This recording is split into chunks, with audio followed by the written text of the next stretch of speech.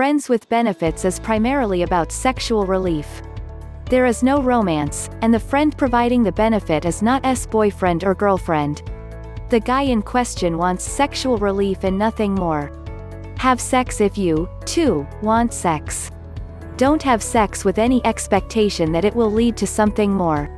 If you want something more, find somebody else. You can't make the guy care for you by having sex with him, especially if he wants to keep the relationship a secret, an indication that either he is married or has a girlfriend, or he thinks you are only worth ing and not worthy of being seen in public with him.